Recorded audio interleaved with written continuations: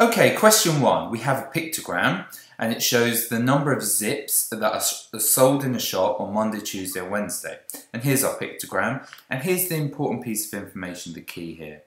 The key tells us that every circle represents 4 zips. So just before we go to the question, that's 4, that's 4.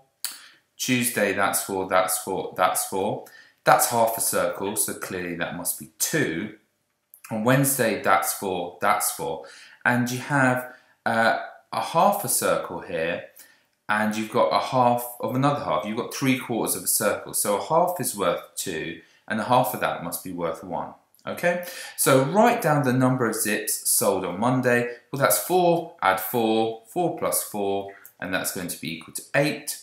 Write down the number of zips sold on Wednesday. Well, that's 4, 4 plus 2 plus 1. So 4 plus 4 plus 2 plus 1. 4 and 4 is 8. Add 2 is 10. Add 1 is 11.